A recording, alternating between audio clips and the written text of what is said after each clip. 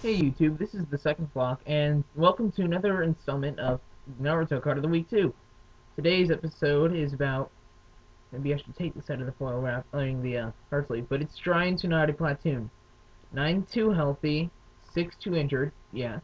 8 entrance cost, 2 hand cost, lightning and, or wind, uh, Platoon, if I haven't said that already. I think I have.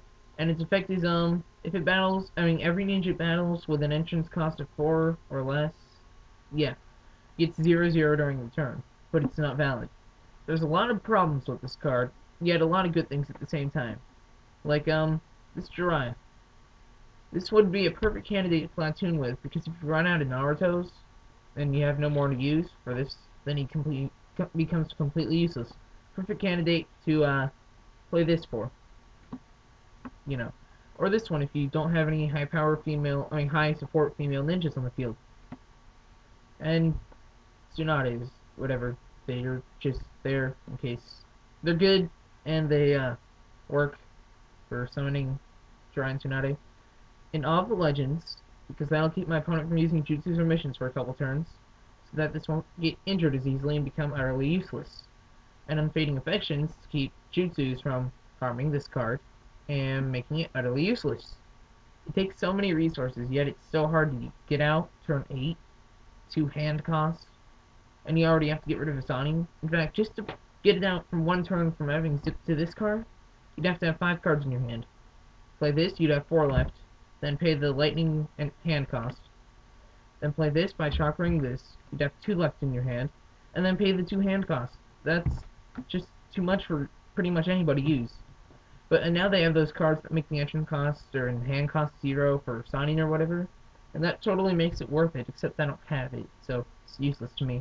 So, in the right hands, I give this card a, I'm gonna end this a little early.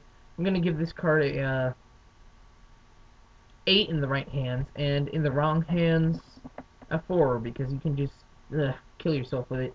But it did save me one time. I'm gonna tell you one quick example. Alright, my opponent and me both have like 8 or 9 battle rewards or something. I had 8, at least. And, I had this card in my hand, that's all. And on my field, I had Shikamaru Healthy Status, one of the 2 entrance cost ones, Thinking Mode, had 3 support, and Tamari Healthy Status with 2 support. But none of them was enough to get through to my opponent, and he had like the whole thing of Ninja, so he was gonna kill me next turn. I draw Naruto, Legacy of the 4th Hokage. Play him, get to draw another card, I draw Pass Permit. I form the team together, use Pass Permit, and this becomes the hand cost, because I just never got to getting it out. So in the wrong hands it could be as low as a 4, but I won the duel partially because of that card, but only like 10% because of it.